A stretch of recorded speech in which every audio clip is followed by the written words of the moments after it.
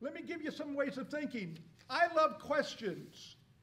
Questions like, are your emotions controlling you? What are your core negative emotions? Is the dialogue inside your head healthy? Do you differentiate between the lies you believe and the truth you believe? Okay, so we got to take our thoughts captive, and we got to see beliefs from God's point of view. Well, how do you do that? Well, first off, Hebrews 4:12 says the word of God is living and active. It's sharper than any double-edged sword. It divides and it changes our thinking. Wow, isn't that awesome? I can use God's word to change my thinking. We talked about that a lot before. I want you to use the Bible to transform to your thinking, to look at things from God's point of view. I can look inward, my point of view. I can look outward, the world's point of view. I can look upward and see God's point of view. God's point of view is healthy. God's point of view is hard to understand.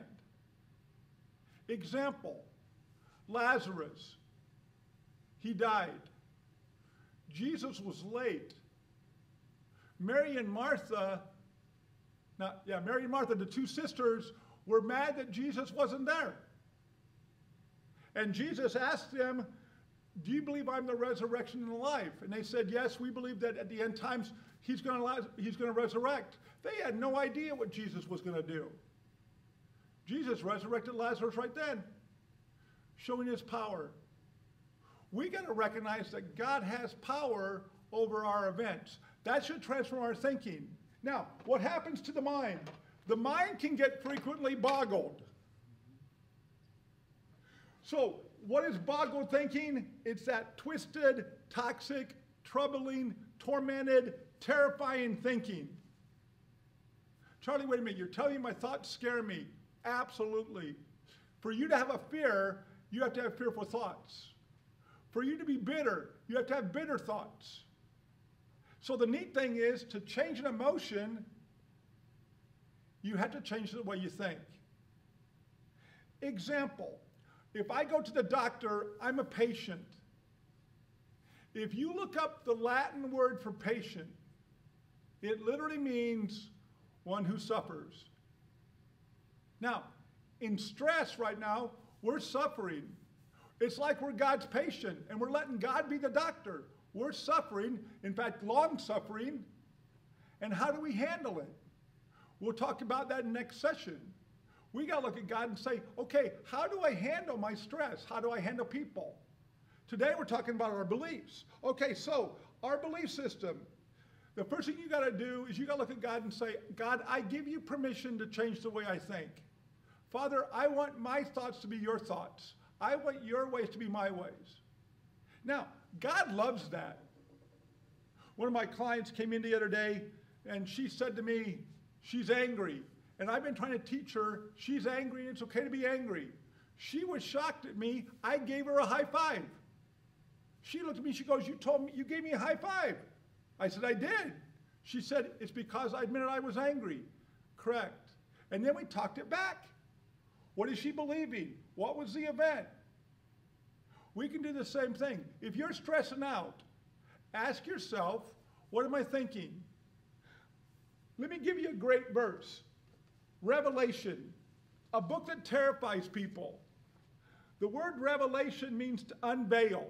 So revelation is God's unveiling of end times. And it says in Revelation 11:15,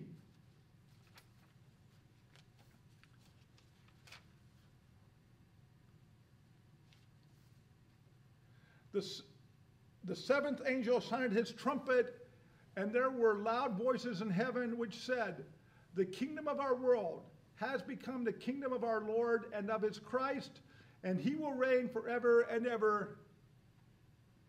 Isn't that cool? My belief system has to be that God will reign. Wow. My belief system has to be that God's in control. Now, I believe he is. In fact, he's more in control than I think he is. I think the world's spinning out of control, and God goes, I got this. Now, once again, Isaiah 55, his ways aren't my ways, his thoughts aren't my thoughts. By the way, if God's ways were my ways, and God's thoughts were my thoughts, our world would be screwed up. Lazarus wouldn't have died. The plague wouldn't have happened. There'd be no riots. There'd be no fires on the West Coast. There'd be no hurricanes on the southern part of our nation. And I think my ways are better? I think my thoughts are better? No, the Bible teaches again, God's ways and his thoughts are higher than the heavens. Isn't that amazing? So I got to look at God and say, under stress, how do I think? Under stress, what type of dialogue do I have in my head? Another way of looking at it. Have you ever been around people that try to impress you with their thinking? They'll give you some statement, they're trying to impress you. Sometimes I think our thinking, we give God our thoughts to try to impress him. I saw a great joke the other day. It said this: I hate it when people try to impress me with their knowledge of people like Picasso and his music.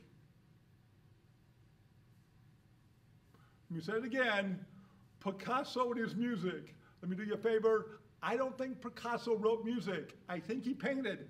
Some of his paintings don't make sense to me. I saw this one painting the other day that showed a big blue dot. This was art. This guy designed this. It's in a museum.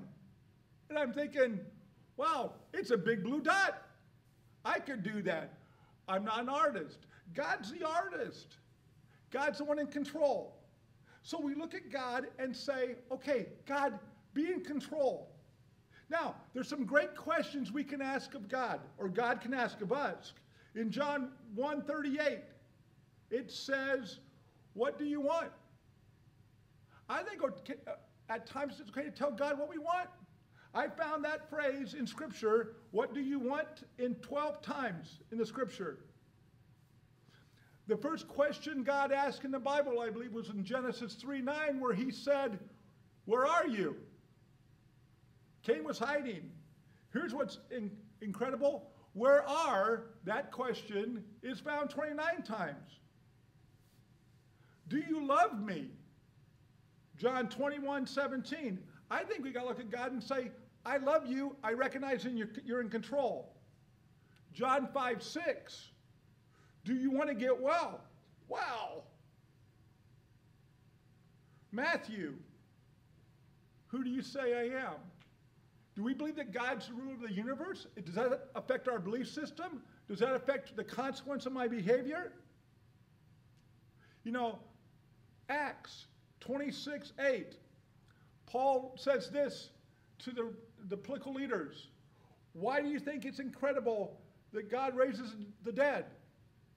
So here's me as a Christian counselor. I frequently ask my clients, why do you think that?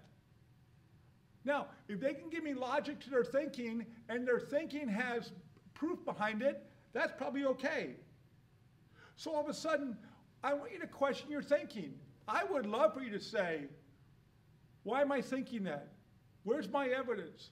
How credible is my source for believing that? See, one of the dangers with isolation is very simple. One of the dangers is we let our own thoughts become our counselors. Now, I'll make a deal with you. You guys know me as a Christian counselor. When you make your own thoughts your own counseling, it's going to be warped because we don't see things clearly. Once again, Colossians 2:8 says we can be taken captive by hollow and deceptive philosophies. We can be taken captive by thoughts, beliefs, and philosophies. God doesn't want us to be God doesn't want us to be slaves. He wants us to be free. God gives us truth to set us free. Okay, so I'm going to ask a question. In our world, do we see what's going on from God's point of view or from ours? Do we have beliefs that praise God? Or do we have beliefs that go against what God believes? Do you really believe with your heart, whatever you're going through, God's got this? Do you believe John 14:6? He is the way, the truth, and the life. Do you believe that? So what? Thoughts become beliefs, beliefs become philosophies. We need to develop a Christian worldview of the whole world. We need to see people from God's point of view.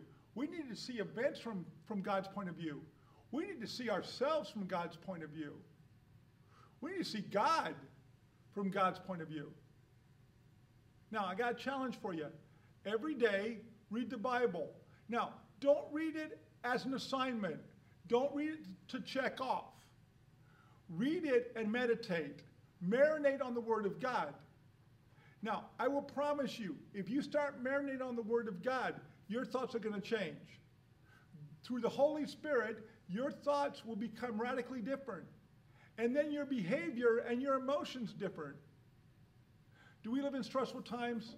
Absolutely. Are these times bad? Yes. Is God good? Yes. Is God's goodness greater than the bad taking place in society? Absolutely. Think on that. Let's pray. Father God, thank you for today. God, I ask that you would take our belief system, and Father God, you would transform our beliefs into what you believe. Father, we would take captive beliefs, that our beliefs would be pleasing to you, our beliefs would praise you. In the name of Jesus we pray, amen.